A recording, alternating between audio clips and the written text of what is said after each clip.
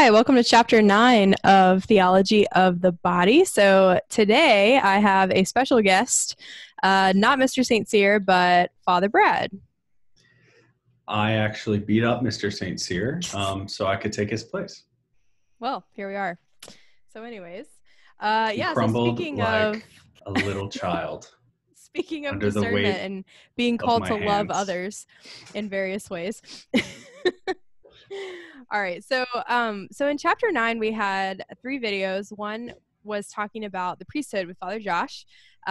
One was talking about the religious life, specifically religious sisters, but just the consecrated life in general.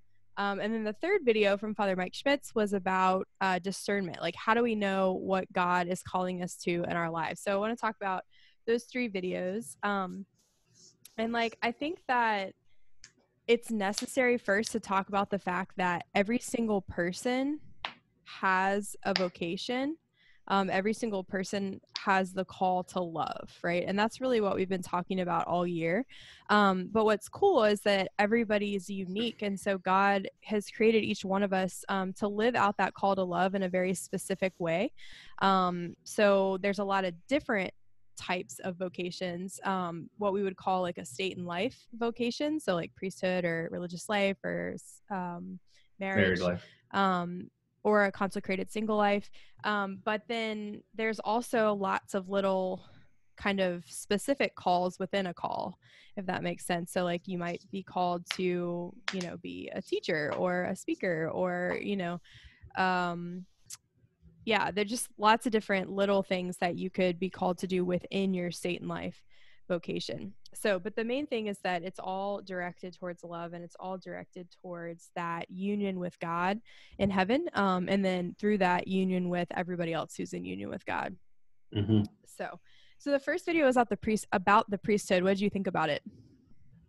Well, I mean, I know Father Josh. We're like really good friends, so it was just funny because I don't know. I could see him saying some of that stuff, and just he got his call to the priesthood at the same conference as me. We were at Steubenville conference, and it was a summer, so I saw the behind the scenes of that happening. It was really kind of cool to see it on video. But I think what Father Josh wanted to express was that demystify the vocation, right? Like, and same thing actually for Sister Miriam as well. Like, hey, you might have this idea of like priests or religious as like their statues, they're really old people far, far long away. He said something interesting about it, like he never thought a black guy could be a priest because he'd never seen a black priest, or I guess he didn't know any. And we kind of think what we see is like it. You know what I mean? Like the people that we come in contact with, and this goes for everything, not just like vocations, but a lot of times we think like, oh, my experience is the universal experience, but that's not really necessarily the case, right? Well, sorry, and like people, when I see people and they're like, you're a young priest, I've never seen a young priest. And I'm like, well, if we were all old, then we'd die and there'd be no more priests. Like, it's not like we like all of a sudden spontaneously appear in our 50s. Yeah. And so with it comes all of so priests come from families, they come from culture, they come from high school, they come from dances, they come from playing sports. They're people that are called to a vocation, just like people who are married, like have a past, whether bad or good. And ultimately all good, because God uses even the bad stuff for our good. Right. And so you can be a little more relatable, or have solace and be excited that, hey, my priests, my sisters, my religious sisters, my bishops, even they're people. Yeah. And if you are like, I'm not called to that because I'm not as holy as Father Josh. Well, one, he's not even that holy. I'm just messing. Called out. I'm just messing. But it's, guess what? God's he called regular people to extraordinary things, whether that's in marriage or priesthood or religious. So. Right. Yeah, I think that's really important. One of the things that Father Josh said that really struck me is whenever he went to that conference, and maybe it was the same conference you were at, he was talking about the three sisters who were speaking, but he was saying that like one of the sisters was like, it's really hard, it's really tough. And she was kind of like emphasizing all of are you yawning while I'm talking? Come on. I guess that's not much different than y'all in class, huh? But anyways, oh my gosh. Yeah, that's what y'all look like usually in class. So anyways, three sisters. So one of the sisters was kind of emphasizing the struggle of the vocation. The other sister was kind of talking like it was the greatest thing in the world, like so wonderful and easy and fantastic, because like once she had heard the call from God, it was like everything was sunshine and rainbows, right?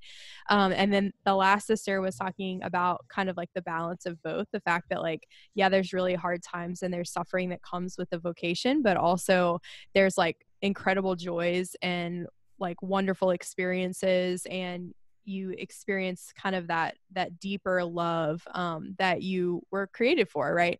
And sometimes love is messy, and I think that's important to emphasize, that like every single vocation, and we mentioned this last week when we talked about marriage, but every single vocation has its high points and its low points. It has its struggles, it has its joys. And I think that it would be wrong to kind of pit the vocations against each other, like this one is harder, this one is easier. Like the Lord's going to call you to something that's going to require the cross and offer the resurrection. So It's pretty good. Yeah, agree. Cool. So one thing that Father Josh mentioned was that our vocation is not about us. Do you want to speak to that a little bit? Yeah, it's about you. That was the the title of the thing he was doing. Yeah, so there's a book by Fulton Sheen called "The Priest Is Not His Own," and basically it was written before this, I believe, but basically it's summed up in the part of Gaudium et Spes that John Paul II probably wrote, because this is his philosophy, this is his theology. But man truly finds himself in a sincere gift of himself. So if you want to know who you are, then you have to give yourself away. And so you only know who you are in relationship to other people who you are sacrificing for. Mm-hmm. So think of this in like a father. So on the layman side, like a father with his family, his wife, he only knows who he is, and he only finds himself whenever he's in relationship with the people he has vowed to love. So a priest is similar, a religious sister, right? A priest only makes sense in relationship to his people. He only makes sense in relationship to his ministry, whether that's in the parish or a school, or his ministry, like administrative ministry, like in the chancery somewhere, like in the head of the church, or the Pope, right? He's not in a parish per se, but the whole world is his parish. Yeah, so the Pope only makes sense in relationship to the people. Yeah, so then that's kind of what I was saying too about like the vocations within a vocation, that like God's going to call you to a very specific way of giving yourself, even within a bigger vocation like marriage or priesthood or religious life, or even consecrated single life, right? There's so many different ways that we serve. There's so many different ways that we give ourselves away, and it doesn't have to be the kind of big gift of self of like saying the vow, right? Like that's kind of the fire behind it, but like all the little things every single day, right, that God calls us to is a part of that vocation. So yeah, it's priesthood and religious life. I mean, Father Josh mentioned it's a radical call. It's something that's supernatural. So he mentioned that it's not unnatural, but it's supernatural. It's like above, right?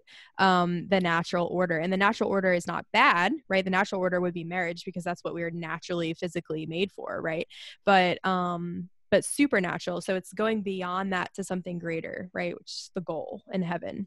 And so, what would the opposite of natural be? Like, so it's not supernatural, but the opposite is unnatural. Unnatural, so yeah. So it's not unnatural, right? Yeah. So, yeah, basically, like if we don't get married, we're not going to die, right? Like we're not going to be. Our culture tends to think that way, though, right? That like I have to have a significant other, otherwise I'm not going to be happy. I'm not going to be fulfilled, right? And or so, the other end, they also think if you actually give yourself, if you actually vow, you're going to die, right? The whole idea of like going to get married is like going to a funeral. Yeah, yeah. So people joke about that. Yeah. You can't even get it. Yeah. Right. Yeah. So speak a little bit, if you don't mind, about just like your experience of spiritual fatherhood, like being a priest. Like, so in the videos, they were talking about how every man, body has a paternal meaning, right? Like a spiritual fatherhood. And every woman, has that spiritual motherhood, right? So whether or not we have actual earthly biological children, we have that call, all of us, guys and girls, to be sort of like fathers or mothers to others. So like how do you experience that in your priesthood? So the other day I was thinking that a lot of our parishioners, a good chunk of them are expats from Chalmette, which is outside of New Orleans in this area, and they talk Yat. They like have this accent, and they say father like very particularly, and I love it because they're like, "Hey, father," and I love it because it's almost like this. There's a familialness to it, and there was this group of people who called me to the nursing home during this COVID situation. I'll tell the story. And they were from New Orleans area, and they had that fada thing going with their accent. But they called me, and they didn't know me. They were actually in another parish, but I'm the only one who could go because the other priest needed some help. He had underlying issues where he couldn't be exposed to COVID. So I went to the nursing home, and the nursing home director said, "No, you can't come in." And I was like, "Okay, I completely understand your policies, but I mean, this person's dying. They need the last sacraments, anointing the sick at least." And he was like, "Well, it's our policy that only family members can go in." And I was like, "Can you make an exception? I'll climb in through the window from the outside so no one else, you know."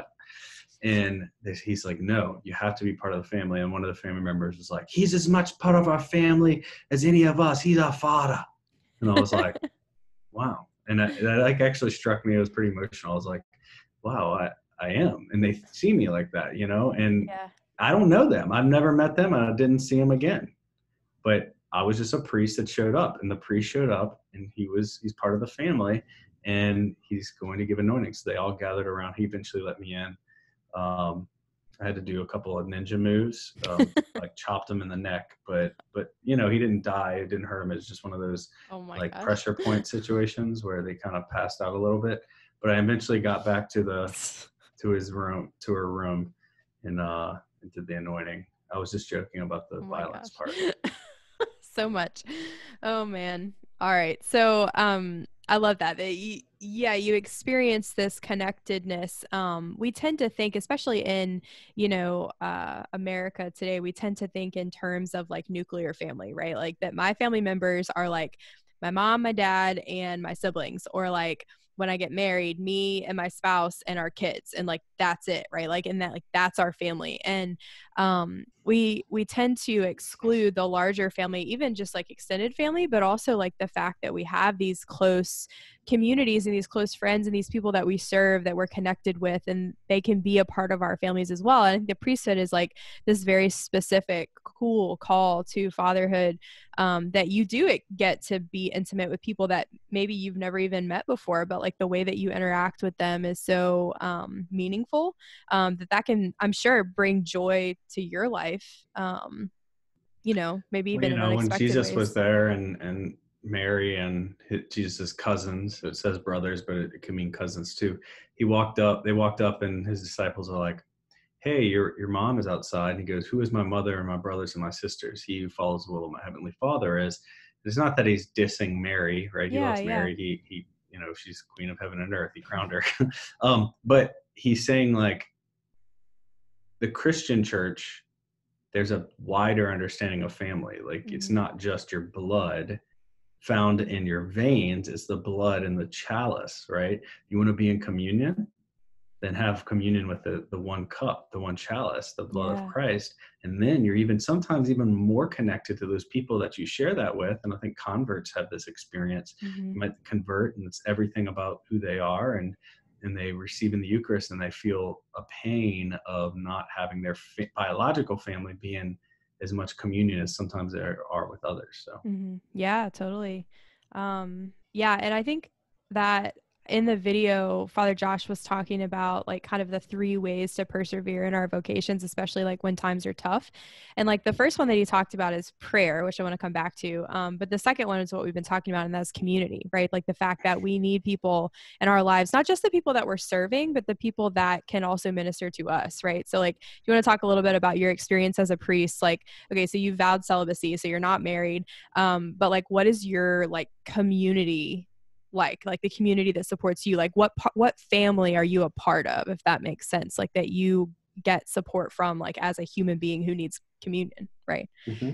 So there's different levels. There's my own biological family, obviously, and then there's parish family. So that's like the one that I'm assigned to. So Mm-hmm. I've been assigned to St. George, and then a couple parishes out in Vacherie on the river, and then now I'm at in a different part of Louisiana, by Hammond and Albany, and so I have like the school I work at, St. Thomas, and then my parishioners here, and then there's like friends, which kind of just go with me everywhere, and that's like Miss Krause, and that is like, her roommates and people who I care about there, and like other people. Like I marry couples, and I witness their marriage, and I help prep them, and I'm really, really close to, especially to some of those couples. I got really close. My friends Danny and Evelyn, who I didn't know before I started doing marriage prep for them, and now they're literally like part of my family. Like they go and hang out with my parents, sometimes more than me.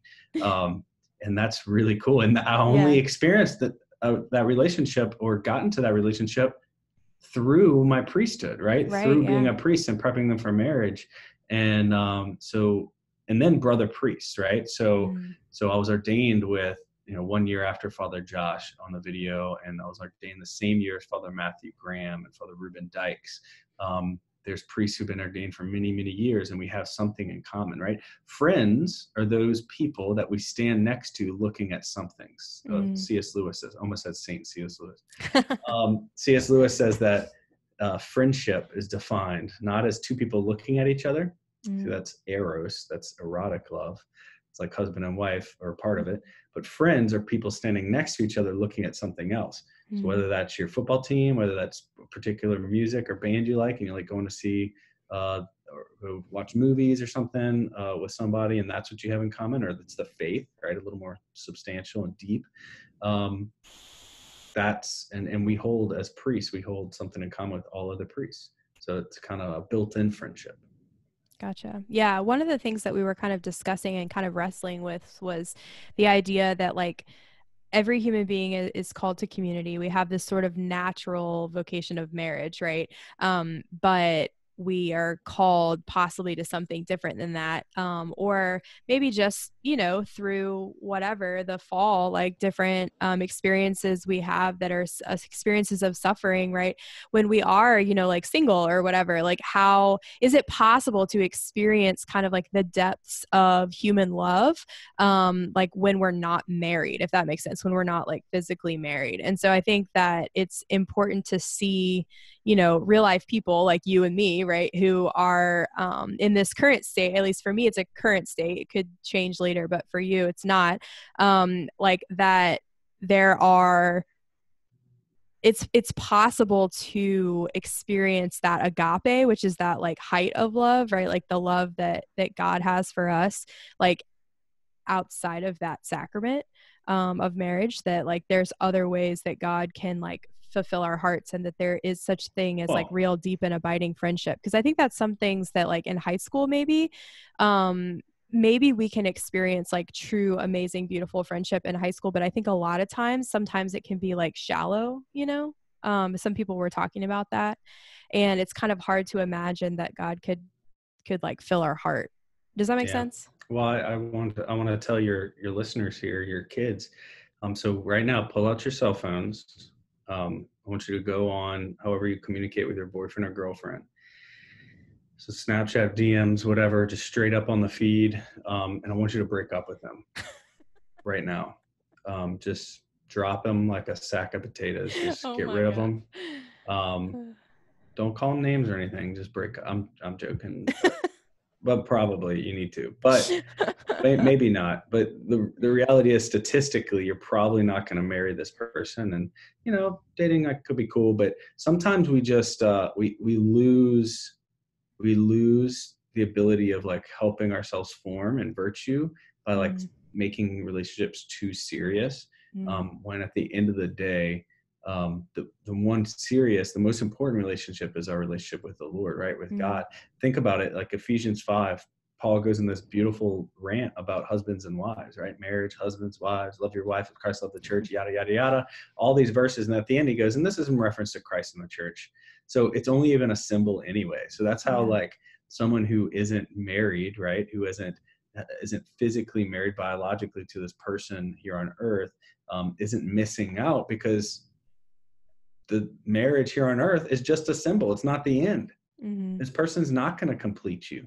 Right. They don't complete you. They are pointing you to something else, and that something else we all have access to, Mm. which is union with Christ for all eternity, experienced now through the sacraments and the grace we receive. So you're not missing out. Yeah, and I think that's something that's really, especially just because of like the culture that we live in, that can be kind of hard to imagine or hard to uh yeah, believe. I don't know. But I mean, I know that as life has gone on for me, as I've gotten older and I've started to just kind of like become more who I am, like as an adult, and I have grown and I've learned things and I've experienced things and whatever, and just like some of the deep friendships that I have with people. I was just over, before we recorded this, I was just over at some of my dear friends' house that I literally consider a part of my family. Like their son is my godson, and like they consider me a part of their family, and like like there's joy and there's consolation that can kind of come through that. But ultimately, yeah, it's not them, it's not the spouse that I might one day have, right? But it's God, right? It's God's love that he's showing forth through these people. And when I kind of make another human person an idol, right? We talked about in the last video, we talked about the difference between idol and icon. That like every person is meant to be an icon, and like marriage, right, is supposed to be an icon, like you said, pointing towards something greater, which is the love Mm. of Christ in our hearts, right? And so that is the ultimate thing that's going to fulfill us. And we can find that God will not limit himself to one particular vocation, right? Like God works in every state in life that we find ourselves in, and can fill our hearts there. So I just think that's really important to say.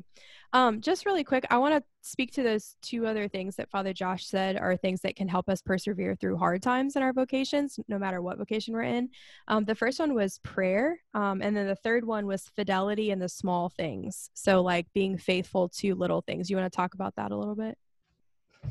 Yeah, I mean, prayer, meaning you have to communicate. So if you if you have a friend and you don't talk to the friend, it's probably not a good relationship. If you have a spouse and you don't talk to the spouse, which you might be like, that's never going to happen. I will always talk to my spouse.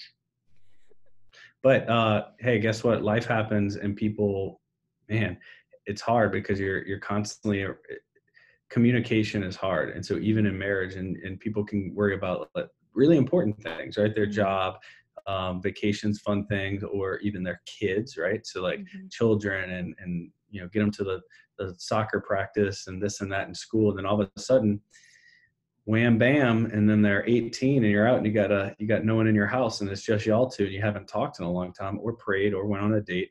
And so if you stop communicating, there won't be a relationship. The same goes for our relationship with God. Mm. And what was the other thing? The Prayer and being fidelity in the faithful in little small things. things. Yeah. So there was this cool guy, he was a military, I think a general maybe, and he was given a commencement speech for people graduating college. And the usual thing is do great things and change the world, and all that. But he just said, make your bed. And obviously that's a military thing, right? You Yeah. make your bed, you gotta bounce a quarter off of it or whatever. And why? Because you might fail at everything else that day, but if you made your bed, look, I'm not good at it. Sometimes I don't, but when I do, I feel like I have a better day because it's a small thing I'm faithful to, and you practice. Mm. Virtue is doing the right thing over and over until it becomes second nature. Vice is doing the wrong thing over and over until it becomes second nature. So if you practice doing the right thing, you will be better. So like even in small things that don't seem important, like making your bed, hey, doing it over and over all the time, you get practice in doing the right thing.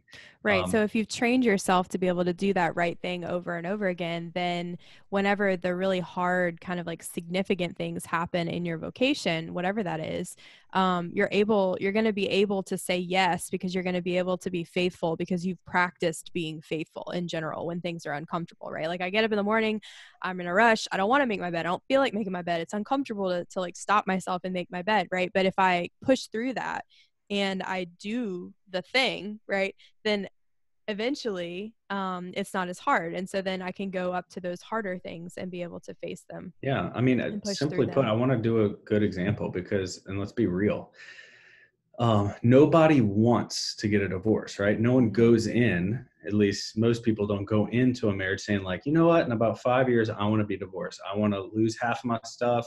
I want to put kids through emotional trauma. I want my friends and family to be dragged through this thing and lawyers to be involved. No one wants that. But the question is, just because you don't want it doesn't mean it's not going to happen. You actually have to do things necessary for it not to happen. And those things are small. Those are little, right? So you do that now. You choose that now with how you treat each other and how you communicate and how you act in virtue. And it's the small things that when it comes down to it. So let's say if you spent your whole marriage not communicating, not praying, maybe even being unfaithful when it comes to like images you watch, like pornography and stuff like that. And then 5 years in, something bad's happened, you got into a fight, and then some, not random girls, maybe some, a friend of the family or something, a woman says, and you're a guy. So from the guy's perspective, she comes up and she starts like flirting and then hitting and then saying, hey, let's meet. Let's have an affair. Let's have sex. If you've practiced your entire marriage doing the right things over and over, then it's like, no, easy to say. I've already done the work. I've already done the work. But if you haven't ever chosen virtue in your marriage and prayer and fidelity and all that thing, if you've watched pornography your whole marriage and you've chosen other people, even if it's virtually, you think you're gonna be able to overcome that? Guys, I want you to be honest right now. If you're watching and you're a guy or a girl and you think you can overcome that, then you might be lying to yourself. You got to do the little things from the beginning. Right. Sorry for getting intense. No, I mean, this whole series is intense. Let's be real. But yeah, no, that's so true. Like we tend to think sometimes that like the vow that we make is like a magic thing that makes us like, oh, now I'm perfect for this vocation and like everything will be easy now. It's like once I'm married or once my face hits the marble and I'm ordained a priest, that like all of a sudden the vocation is going to be easy. But no, like virtue is something we talked about before, that like grace builds on nature, right? So like our virtue is a part of like this sort of natural virtue, but then there's the supernatural grace that also comes in to help us and to meet us there and to keep us in that, right? But yeah, we have to practice, right? Like just like any sport or musical instrument or any sort of like intellectual task like that we're trying to do, like there's always kind of the practicing of virtue. So yeah, if I'll say another practical thing. If you tell me, I'll ask a question, and if you tell me, like if a guy for his bachelor party went to a strip club or did debaucherous things like that, basically cheated on his wife for his bachelor party, then he's probably not strong enough to make that marriage work. And how many people do that? So, and think about it. You're in high school, guys and girls, but look, decide now. Yeah. Decide now. Think of my face. Look at my face. And then one day when you're 28 years old, you've been dating someone for 4 years, you graduated college 6 years ago, you went to graduate school or whatever, you're working, and now you're, we've been dating 6 years and it's time to make it last. And then I want you to look at my face. Remember this. I'm going to pop into your dreams, your nightmares. Oh, that's a little scary. And I'm going to say, hey, choose now fidelity. Yeah. Don't go to a strip club for your bachelor party. It's a little rant, but it's true. It's like, it's says a lot, you know, and that's just one example, but like there's a lot of decisions that we make that carry over and affect us more than we think they do. You know, like I think with a lot of things, not just this topic, but a lot of different topics of virtue and vice, you know, we think like, oh, the little things don't matter. Oh, it doesn't matter. It's just a little thing. It won't affect me. Right. But the more we make those decisions, it really does. It changes us. Right. And so yeah, we have to be careful about that. We have to make the right decisions now. All right. There's one thing that, let's see, I want to move on to kind of talk a little bit about Sister Miriam and her video. Wow. When I first saw her story, I was just like blown away. I was like, wow, this is an incredible story. I would talk about like a real story, you know, like a really real background. Like she had these, she said, shadows and secrets, and she was just putting up this facade and being fake. And I think a lot of us can kind of relate to that, even if it wasn't as extreme as her situation. I think we all can kind of relate to that, like temptation of being fake and putting on a show. And, you know, people think like, oh, that's a cool person or whatever. We put up our pictures on Instagram and it's all the good things, right? But never the bad things. And we're kind of hiding what's going on in our hearts.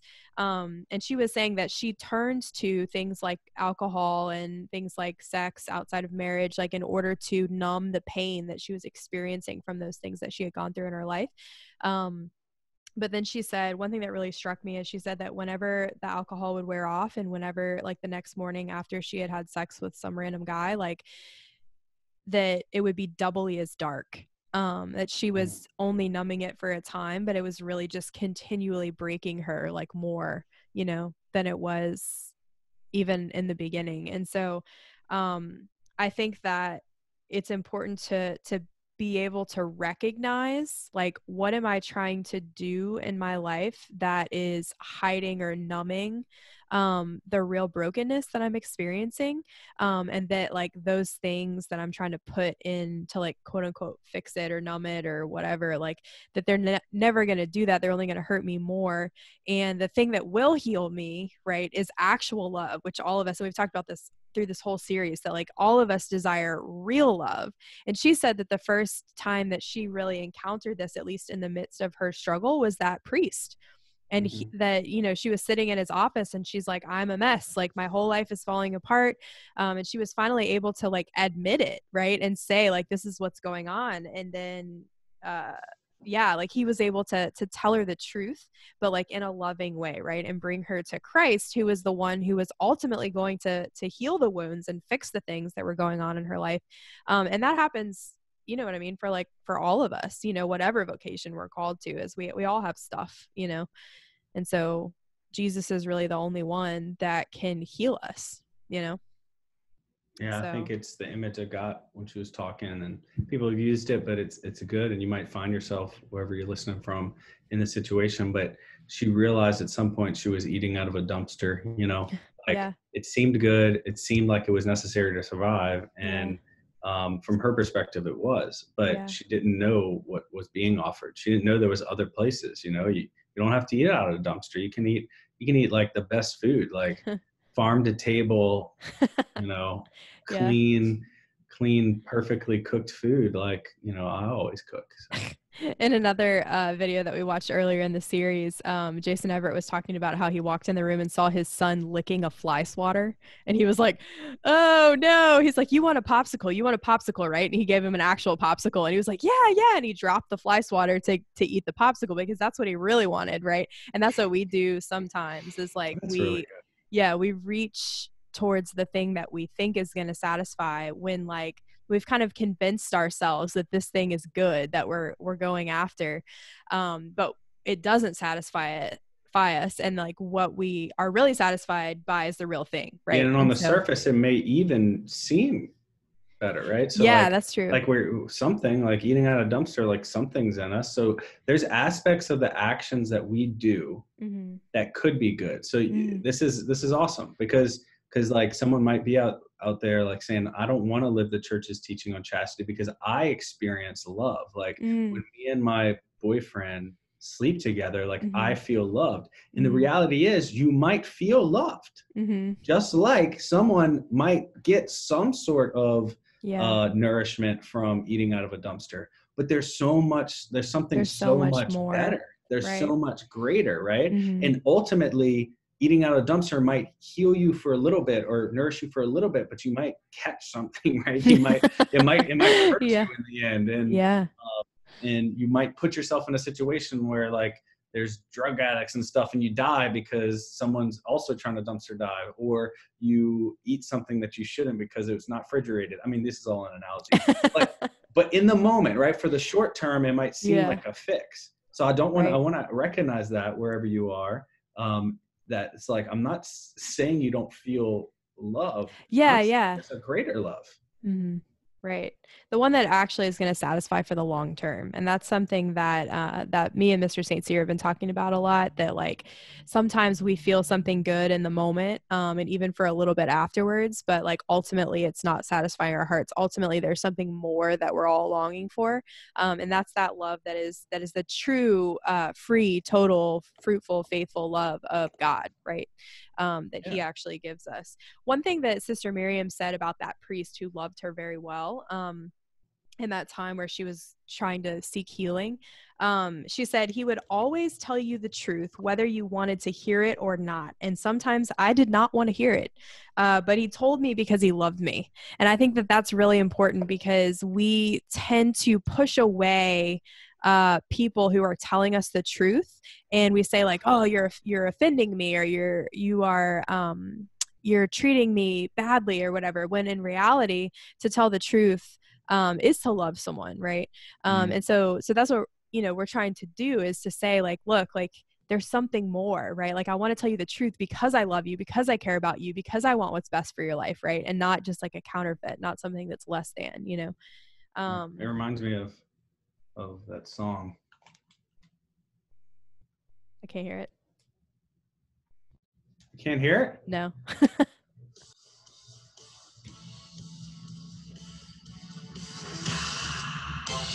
Oh. This is the I can barely hear it.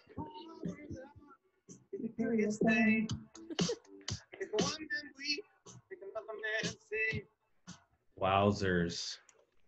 Couldn't hear that like at all. So The power of love is a curious thing. Makes a one man weep and another man sing.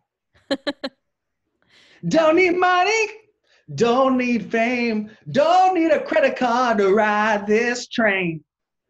Was that the Ben Rector cover? Mm-hmm. I just save your life. Speaking of a person who has a really good understanding of true relationships, you guys should look up Ben Rector's music if you don't already know it. Mm-hmm. Yeah. Good. Yeah. I think I love Sister Miriam's witness. I thought it was really amazing. And I loved how like the second half of her video, she talked about her own community, right? With the sisters that she's a part of in community, so cool. that like she experiences this family aspect, like we were talking about earlier, within that sisterhood, right? Like within that convent that she lives and works out of, that there's these people that she is kind of like put in her life. Like it's funny because like we don't choose our families, right? Like the people that we're born in, the families that we're born into, and there's certain aspects of choice, like when we get married and like things like that. And there's certain aspects of choice too, with like, okay, what kind of priest are you going to be? Like, are you going to enter a religious community? Are you going to be a diocesan priest? Like, am I going to enter as a religious sister, like this community or that community? And there's different things. But ultimately there's these people that God, all of a sudden, then once we take that step, we take that vow, he's put those people in our lives to love, and those people to love us as well, right?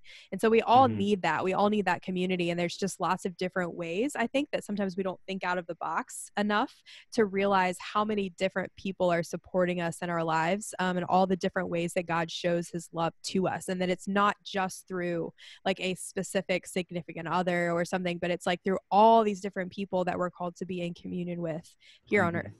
So she said there's lots of different apostolates, meaning there's lots of different ways that they serve as sisters, just like there's lots of different ways you're going to serve your husband or your children, if you get married. But there's all this, like a sense of fulfillment, but even then, ultimately heaven is our home, right? So there's always going to be sort of like a something more, like even in a good, beautiful vocation, there's always going to be still this kind of like there's still more, and that more is heaven, right? Like that's what we're made for. So she said also, somewhere over the rainbow, way up high. Anyways, goodness. Okay, well, I want to talk about this last video because I think that this video was fantastic. And in fact, guys, I'm going to send this to your OneNote so you're going to be able to see this sort of discernment chart that Father Mike kind of went through. Like he didn't have a chart, but I made it into a chart so you can kind of see it. Ooh, that's cool. But it's like this discernment 101. And this isn't just discernment for your religious vocation. Like that's kind of what he was talking about, or your vocation in general, like your state and life vocation. But this could be anything. This could be like you discerning, like, should I go to this college or that college? Like, should I go to college at all? Or should I go into the workforce? You know, like there's lots of different decisions. And especially as you guys are in this specific place in life, like there's going to be a lot of big decisions that you're going to be making over the next several years, right? And so this is a really handy chart to be able to decide. So the first thing that he says, this is kind of like the first column of the chart, is to first realize two things that are really one thing. Number one, God knows me better than I know myself. God loves me more than I even love myself. And if those two things are true, then that means that I can trust God and his plan for me, right? Because he knows what's going to fulfill the deepest desires of my heart. He knows me better than I know myself, right? He loves me more than I love myself. So he wants what's best for me, even when I don't want what's best for me, right? And so that means that I can trust him, right? Like he has my best interests at heart. And so that's the first thing to kind of realize before we even start asking questions like, what do you want from me, God, right? Mm-hmm. So then the second little state is to ask yourself three questions. First question, am I in a state of grace, right? So that means like, am I aware? Perpetually in a state of grace. My name's Grace. Am I in a state of grace? I don't know. So do I have mortal sin in my soul, right? Like, have I done anything that is like significantly turned me away from the Lord? And if that's the case, if that's kind of like in the back of my mind and my heart, like I need to get rid of that, right? Like I need to go to confession, go to Father Brad, let him take your trash out, and get into, we talked about like the trash man, right? Okay. Confession's like the trash man. I'm not going to use slave labor. So like get rid of that stuff that's going to weigh heavily on your relationship with God, right? If we're not in a state of grace, then we're not going to be able to hear God communicate to us very clearly. Go to confession. If I ask somebody like, hey, you think you're called to be a priest? And they say, no. And I'm like, you going to mass on Sunday? And they say no. And then I'll be like, you don't know if you're called to be a priest. Yeah. He's not going to mass on Sunday. You're breaking that commandment. You're in mortal sin. Yeah. Get out of here, dude. So you need to go to confession first, right? So go to confession, get right with God, right? And then you can ask the next question. Am I doing my daily tasks? And this is interesting. This is kind of going back to the whole like be faithful in small things, right? Am I doing the things that are on my calendar for today? Am I doing my homework? Am I cleaning my room? Am I making my bed? Like, am I doing my chores? Am I showing up at practice? Am I giving my all? Like those little things. Am I doing the daily tasks that are on my calendar? If I'm not, then I'm not going to be able to have the virtue enough to be able to kind of see and understand and say yes to the call that God has. What are you doing? Or just keep talking. Why? So I'm tweeting this. Anyway, number 3, am I praying every day? Right? So if we're not praying, then we're not actually communicating with God. So how are we ever going to hear when he tries to speak to us, right? It's not like he's going to, like for most people, it's not going to be like Paul where he like literally kind of struck him with a lightning bolt, right? Like it's not going to be like that for most of us. So like if we're not having a conversation with God on the regular, if we're not used to hearing the way that God speaks to us and the way that God communicates with us, which is not necessarily through words, right? Or at least like audible words that we can hear. There's lots of different, beautiful, unique ways that God communicates with each person. And so like, if we're not used to that, if we don't know God's voice, then we're not going to be able to hear whatever he has for us. Okay. All right, so then the third column is another thing to realize, and that is that God speaks in clarity.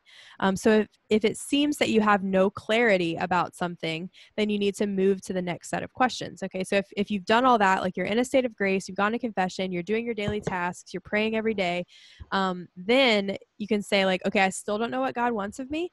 Then you are sort of in a hallway that has 4 doors. Okay, so the first door is, it says on it, is it morally good? Is this thing that I want to do morally good? Okay, if the answer is no, if the church has said very clearly this thing is not okay, then like that's not going to be God telling you to do it, right? Because God isn't going to go against the church that he established. The church is his body, right? So he's not going to go against himself. So so if it's morally wrong, then God is not going to be telling you to do it, right?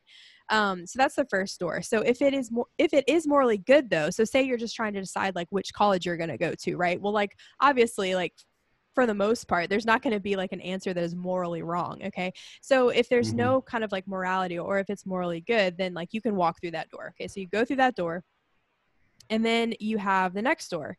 And the next door is this door open?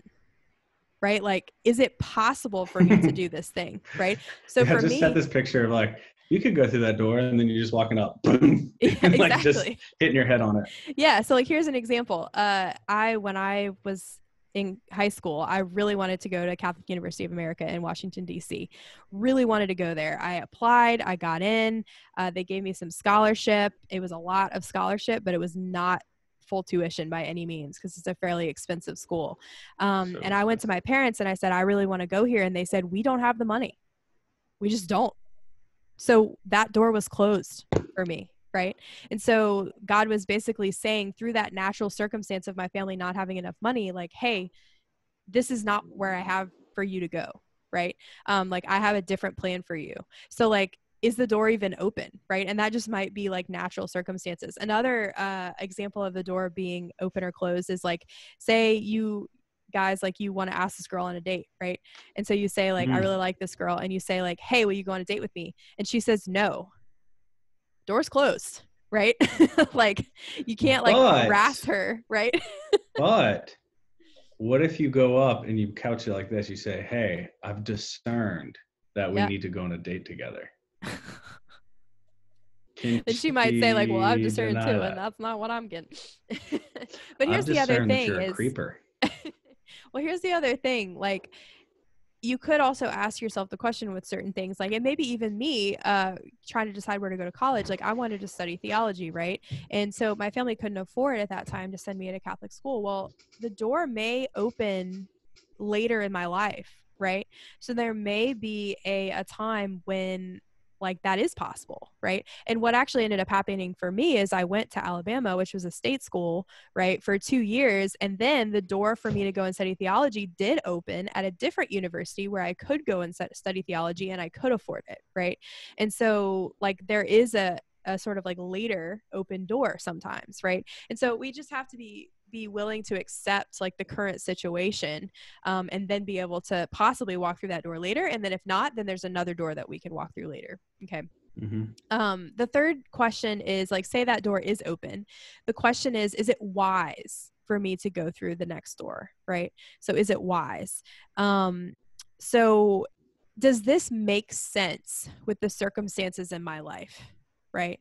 So maybe it would be possible for me to do this thing, but it might end up causing a lot of problems in my life, right? So maybe it's not necessarily morally good or bad.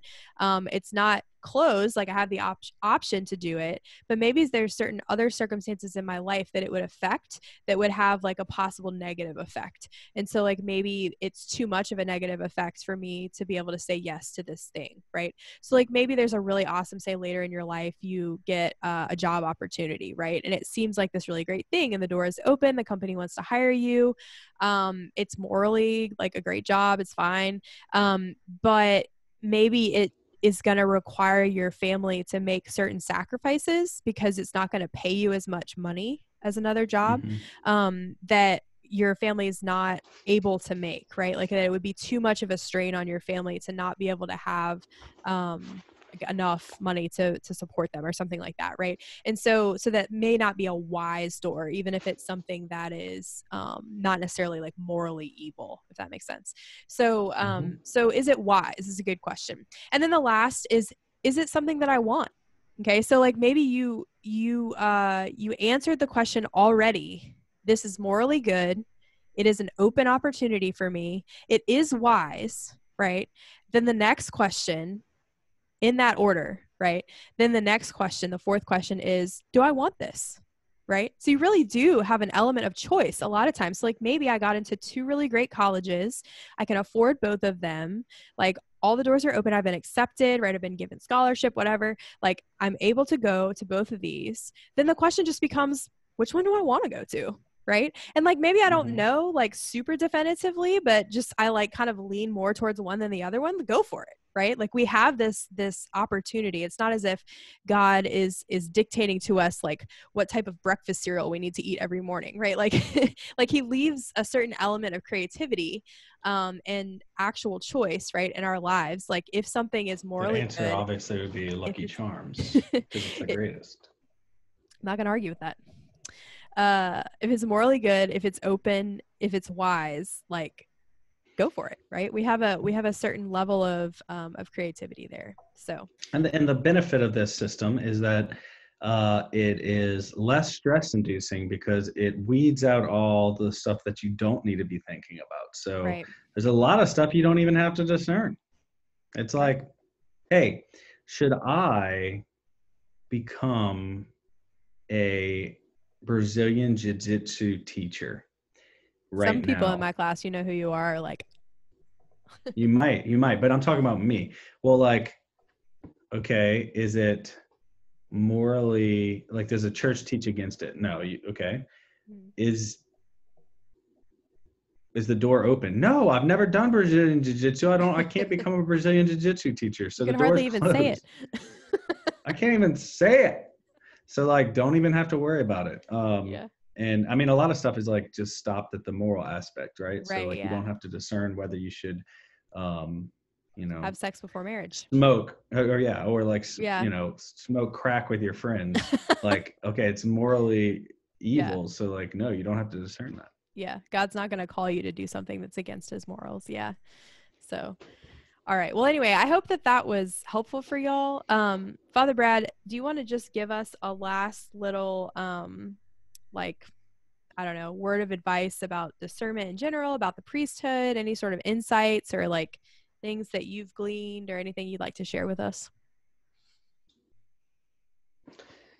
I would say don't have a limited understanding or view of what God has ready for your life. And, I kind of joked earlier at the beginning about, hey, break up with your girlfriend, your boyfriend. Obviously, don't necessarily do that, but you might need to, because from our perspective, in any time we are at, before you've made any vow, like none of y'all are married, none of y'all are priests, none of y'all are religious sisters, none of y'all have made a vow of a consecrated virginity in the world. Okay, so like you haven't made a vow, so don't pigeonhole yourself into this thing, which is like, my life has to look exactly like this. I'm going to marry this person who I'm dating, and I'm a junior, or what year Sophomores. are they? I'm a sophomore, and me and this person are going to get married. Probably not, right? So like, don't just live your life. Worry about the things that you can control right now, which is like how you treat each other, like whether you pray, whether you're in the state of grace, like do your homework, like love your family. Worry about those things, not the future that you can't control. And your life will be a lot less hectic, I believe. And you won't be placing barriers to future vocations, right? Things you do now might change what you can do later. So don't paddle down the river you can't paddle back up. Yeah, exactly. So like maybe if you're dating people right now, like say you are dating people, okay, fine. How am I actually treating this person in a relationship? Am I acting like I'm married to this person when I'm really not? Am I doing things with this person that are like really only reserved for like this lifelong bond? Like I shouldn't do that, right? Because then what happens if I break up? Then it's going to be bad for both of us. We're going to have some baggage. We're going to have some wounds that we're going to have to get over. It's going to take a while, right? Like that could possibly close other doors to other things that God would like to bring me on, but I have to deal with this baggage, so I can't right now. There's just there's a lot of things. But if I'm dating somebody right now And it's a virtuous relationship. We're both seeking virtue. We're seeking holiness together. We're seeking God. We're trying to support each other in our current state. Like, and we're encouraging each other in our schoolwork and our extracurriculars and our family life and with our friends. Like, we're really seeking what is good, true, and beautiful in our relationship. Then later, whether we break up or not, like if we don't break up, then we have a foundation for a beautiful marriage. And if we do break up, then we're still able to have some sort of like happy past, right, to kind of build off of with a new person, or even just a friendship that remains for the rest of our lives, Mm-hmm. right? So all this either could be way. boiled down to you don't become the crazy ex-girlfriend meme. Exactly. Like, hey, call me. I'm all attached. Yikes. All right. Anything Hey, else? that was a good parting statement, Father Brad. That was great. Good gracious. Okay. You'll have a little bit of an insight into our friendship here. All right. Well, thanks for joining us, and we will see you next chapter. Last chapter is next chapter. Bye. Pew, pew, pew, pew, pew, pew.